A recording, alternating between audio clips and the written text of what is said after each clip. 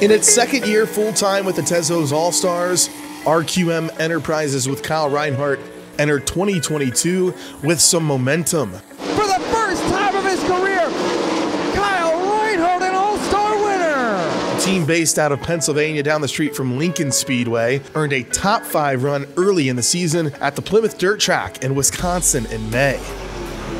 As the summer stretch got up to full song, the team earned 4 straight top 10s in mid-August, with finishes of 10th at Outlaw Speedway, 9th at Utica Rome, 5th at Bloomsburg, and 8th at Bridgeport, a big one in their home state. The team really started to dial in the slick tracks and prove more consistent, improving on finishes throughout the entire Cometic Gasket Ohio Sprint Week presented by Hercules Tires. We're really, coming from the ground up, trying to get better.